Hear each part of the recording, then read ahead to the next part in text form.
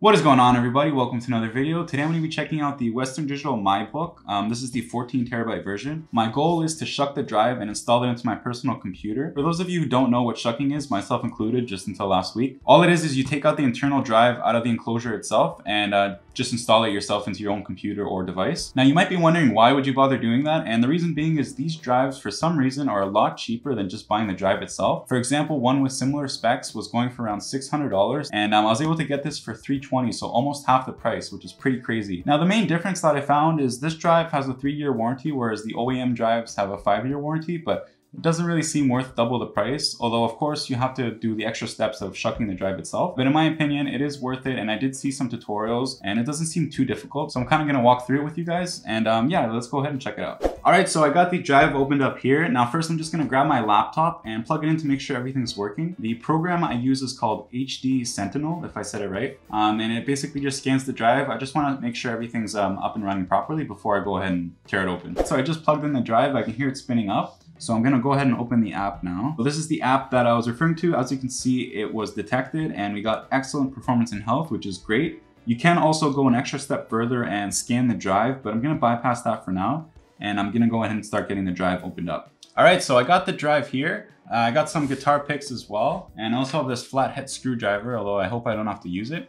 So yeah, I'm just gonna go at it and let's see what happens. From what I saw, there's 3 tabs on this side and 2 on this side. And then you kind of have to pry open the bottom. So I got one pick in. I'm just gonna squeeze it over to the side.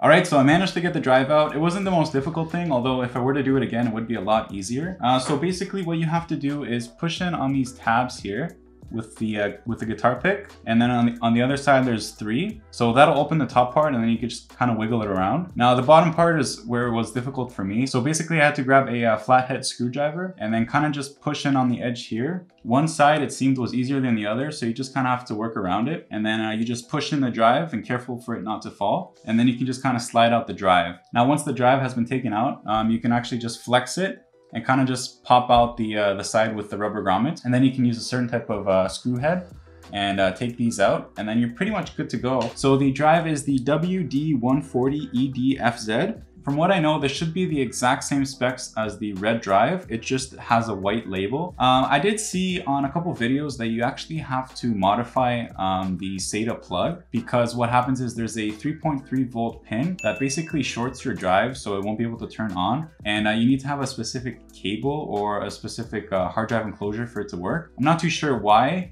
that's the case. I guess maybe they're trying to avoid people doing this, but I'm gonna check it out to see if I have to do that on my personal drive. So I'm gonna go ahead and start installing it into the computer and let's check out what happens. So this is the drive that I'm gonna be replacing out. It's a WD Red 6 terabyte. I got it quite a while ago. So it's mounted on the top here. It shouldn't be too difficult. So I'm just gonna open it up. So there's 4 screws located here.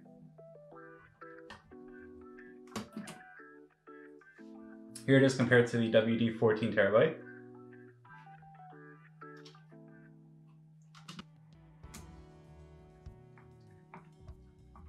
All right, and there it is. The drive is all installed. I actually like the white label. I think it looks a little bit better.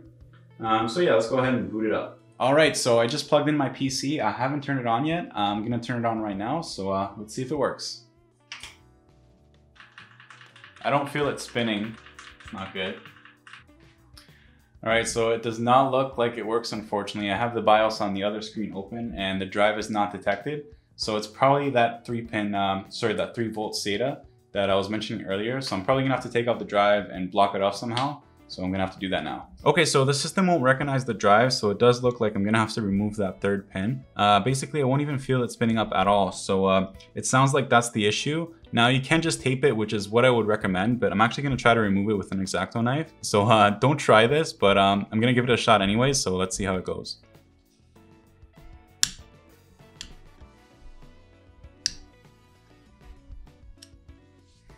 All right, so it looks like I got the pin all pried up. So let's try to take it off.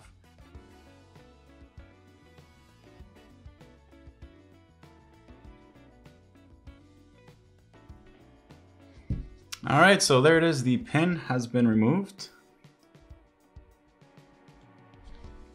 So this is what it looks like now. Okay, so time to put in the system, and that should do the trick, but it's kind of scary, not gonna lie. Let's check it out. And it worked, so good news. The drive is detected, as you can see here, 14,000 gigabytes. So that did seem to work, that was the trick. I do recommend taping it though, because what I did will probably void your warranty. So just something to keep in mind, but I'm gonna boot into Windows now and just make sure everything works properly. So I'm in Windows now, and as you can see, it is detected as my book. Because it hasn't been formatted, but there it is, 12.7 terabytes is the actual storage. So this is the drive I was looking at getting and ended up getting the my book instead. But I'm pretty sure it's the exact same specs. Although I can't really see in the program. Usually it does say, but it does seem like it's not available in this case. But I'm pretty sure it is running the same specs.